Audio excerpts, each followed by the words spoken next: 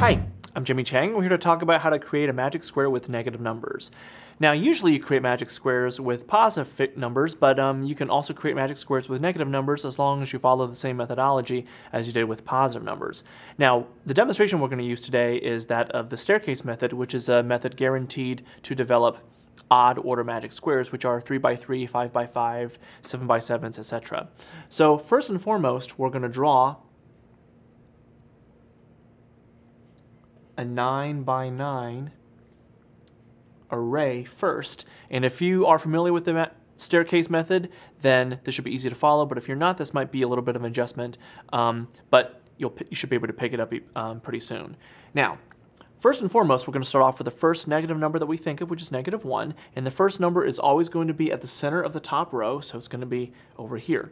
Now, the general pattern of the staircase method is you're moving in an upward pattern, left to right, in a diagonal fashion. So there's going to be some rules to consider, so let's see what they are. Now, if you're going from -1, you're going to be over here. Vertically, you're outside the square. Now, when that happens, you're going to drop all the way down to the bottom of the row and put the next number there, so it'll be -2. Now, when you're moving here to here, you're outside the square horizontally, so you're going to the beginning of this row, and you're going to write -3 over here. Now, if you go from here to here, you are going to be in a situation where the number is already occupied, so whenever that happens, you drop down 1, so this will be -4.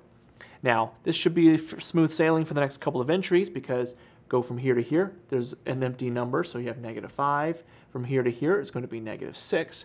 Now, when you are at the very top right-hand corner of a square in an odd order, you drop down 1 notch, and that'll be -7. Now, from here, you're going to go diagonally over here, but again, horizontally, you're outside the square, so you're going to go to the beginning of that row, and that's going to be -8. And lastly, if you move here, you're going to be vertically outside the square, so you're dropping down, that'll be -9. Now, what you can do on your own is verify that the sum of each row, column, and diagonal is going to give you the same sum, because that's what a magic square does. Now, as you can probably tell, the sum of every row, column, and diagonal is going to give you the sum of -15, which verifies that it's a magic square. So you can create your own magic squares with negative numbers. You just need to follow the proper strategies going forward. So, I'm Jimmy Chang, and that's how to create a magic square with negative numbers.